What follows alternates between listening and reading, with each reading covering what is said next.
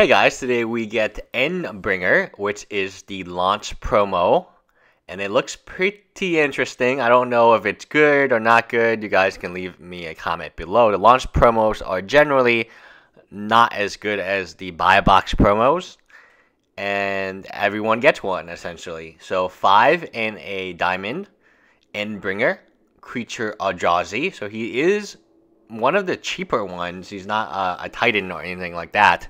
He is a 5/5, untap Endbringer during each other player's untap step. So pretty good in EDH. The more players you have, the more utility this card will hold. Tap it, deal 1 damage to target creature or player. So pretty expensive for this ability, but you do get to essentially deal 2 damage if you're playing against another player. A diamond, tap it, target creature can't attack or block this turn. This one's not bad.